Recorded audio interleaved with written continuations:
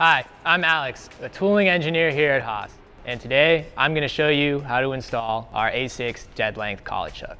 Collet chucks have some significant advantages over a traditional 3-jaw chuck. They're smaller, so you get more tool clearance and your spindle can accelerate faster. They're also more accurate, don't lose nearly as much clamping force at high RPM, and grip your part with more surface area than a traditional 3-jaw.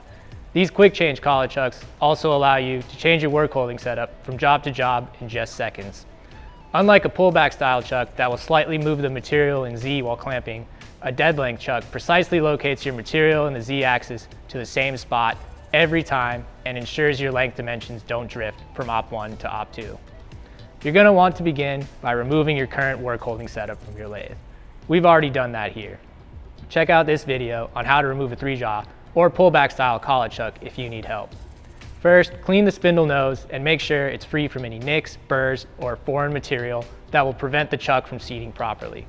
A stone can be used to lightly remove any high spots. Prep the mating surfaces of the chuck's adapter plate the same way. Apply a thin coat of rust-preventing oil to the mating surfaces and draw tube threads, and install the adapter plate onto the spindle nose, aligning the drive dog with the recessed hole. Install the bolts finger tight to hold the adapter in place. Lower the draw tube hydraulic pressure to around 80 psi. Use the foot pedal to retract the draw tube. The controller should show that the chuck is in the clamped state. If the chuck icon is visible on the controller, setting 282 needs to be changed from ID to OD clamping. Changing setting 282 to OD clamping tells the controller that the workpiece is clamped when the draw tube is retracted.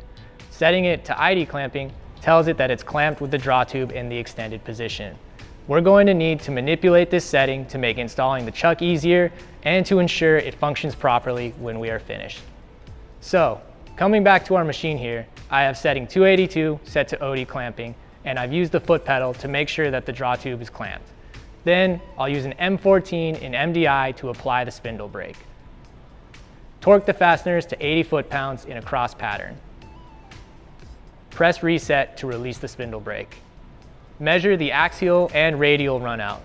Both should be less than 2/10,000ths of an inch. The adapter plate locates on the tapered surface of the spindle nose and is not adjustable. If your setup has too much runout, remove the adapter plate and try cleaning it and the spindle nose again. Reinstall the adapter plate and verify the runout is within spec. Once the adapter plate is on and running true, use the foot pedal again to unclamp and extend the draw tube all the way out. Thread the collet chuck all the way on until it bottoms out. Back it off until the bolt holes are aligned with the threaded holes in the adapter plate. Use the foot pedal to retract the draw tube. The collet chuck should align itself and be drawn into the adapter plate. Verify that the bolt holes are still lined up. If adjustments are necessary, use the foot pedal to extend the draw tube and e-stop the controller just after the collet chuck unseats itself from the adapter plate. This will allow you to rotate the collet chuck into position and install the bolts. Once the bolts are loosely installed, release e-stop and use the foot pedal to fully retract the draw tube. Indicate the tapered surface in 2 places.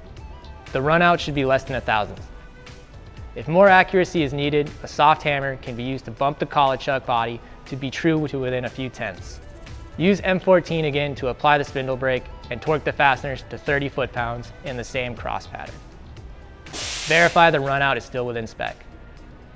Switch setting 282 to ID clamping. The controller should say that the chuck is unclamped. Now you can install either the chip cover or part stop. The chuck should never be operated without one of these installed, or chips will be able to enter the internal mechanism and damage the chuck.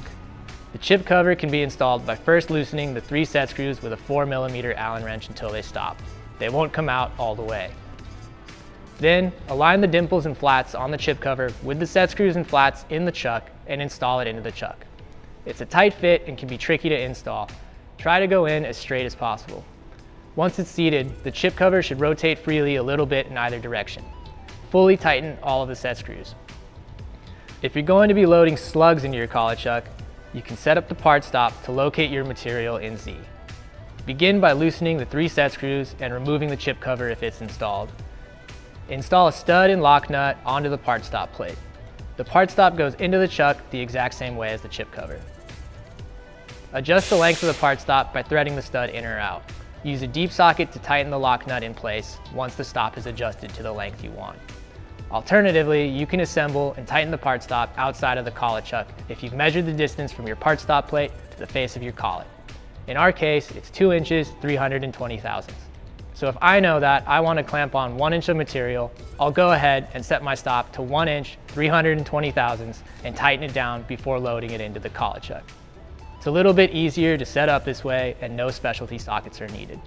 This also allows you to design and use your own specialty part stops that wouldn't be able to be assembled inside the collet chuck. You can now use the collet installation tool to install the collet. After the collet is installed, increase the chuck pressure to your desired clamping pressure. Verify that the collet clamps and releases properly, and the clamped and unclamped states match the controller. To remove the collet chuck, simply reverse the installation steps. Begin by using the collet tool to remove the collet. The part stop can remain inside the collet chuck as it's easier to remove from outside the machine anyway. Lower the draw tube pressure to 80 psi. Change setting 282 to OD clamping. The controller should be in the clamp state. Use M14 to lock the spindle and remove the 4 fasteners. Press reset to release the brake and use the foot pedal to extend the draw tube. The collet chuck should unseat itself from the adapter plate. Unthread the collet chuck and remove it from the draw tube. The part stop can easily be removed at this point by loosening the set screws and gently tapping it out. To remove the adapter plate, use the foot pedal to retract the draw tube into the clamp state. Use M14 once again to lock the spindle and loosen the bolts. Completely remove 2 of the bolts and leave the other 2 about halfway unthreaded. Use a soft hammer to unseat the adapter plate from the tapered spindle nose. Once the adapter plate is free, remove the remaining fasteners and the adapter plate.